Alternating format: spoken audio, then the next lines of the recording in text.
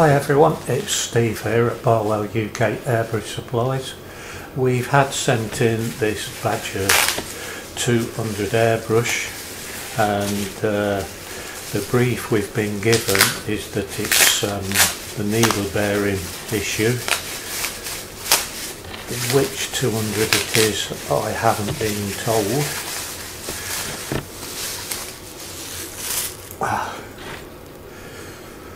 It is the old style 200, and the brief was that it also needs a clean.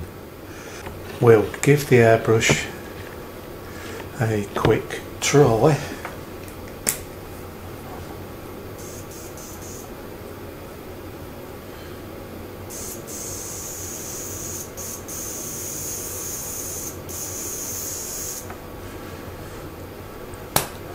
Well, there's virtually no air coming out of the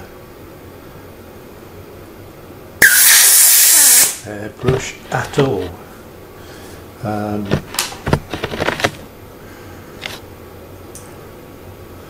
As you can probably see, it is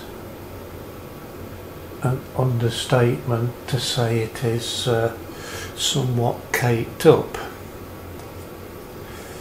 I have been told it has had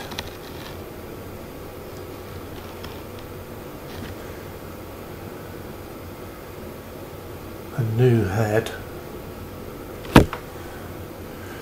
but as you can probably see, there's no tip, and there's some bad marks around the head itself. Oh, the needle's not going to come out, as it is well locked in, and I think, yeah,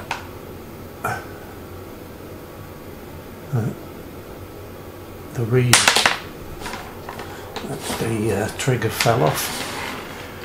As I always state, make sure you take an airbrush apart in the middle of a table, preferably in a tray or on a towel or some soft material, so the parts don't bounce onto the floor and be lost.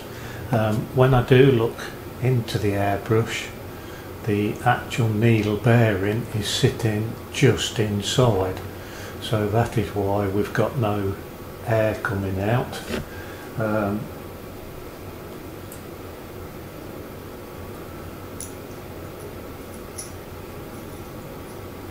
And that is the needle bearing there. So the needle bearing is here, and it was almost ready to fall out. It is looking very, very thin in its actual construction, so it definitely needs a new needle bearing. And as the customer said, the airbrush does need cleaning, so I'll put this one into soak and have a look at it hopefully tomorrow after it's been given a good dousing, and try and get all this very old paint off.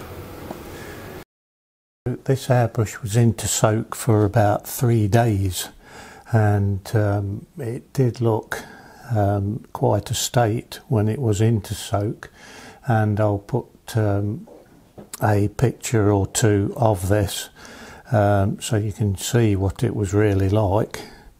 Unfortunately I didn't get a video of it, but it's all been cleaned off now, blew off, and when I do blow the airbrushes off, I just put this onto our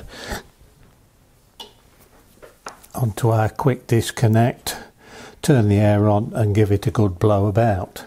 Now the one thing you do have to be careful is when you're using a plug to blow off, they do have washers in them, so be careful and do take these out and then blow it, and then remember to put the washer back into the quick disconnect plug.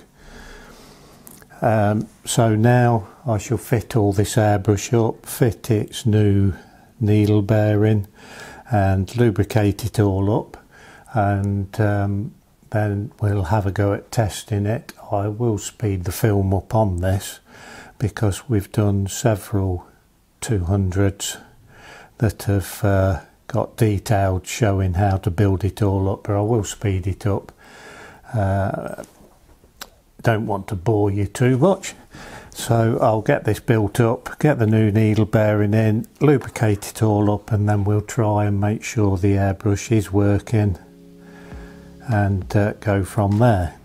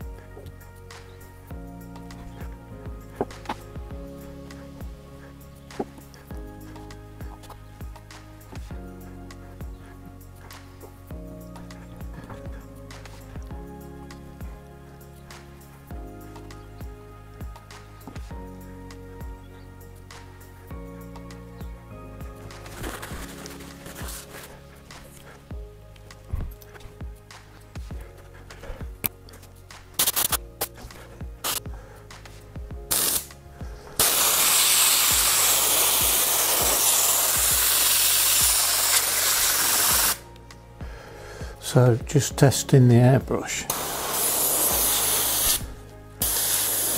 It is now working perfectly fine, but before, the original head, I believe the tip, and there's something wrong with the head itself, was pulsating, which you could see in the video, and I've just put a new head on it and the airbrush is working absolutely fine.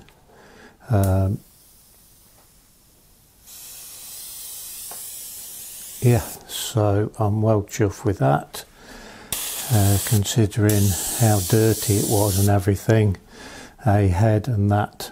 And this is one of the cases, as we're seeing quite a lot, where the tip is splayed open slightly and enlarged because the needle is being forced down the tip and opening it up, and that appears to be the problem with this airbrush also. So now I'll get this airbrush wiped round and get it back to the customer.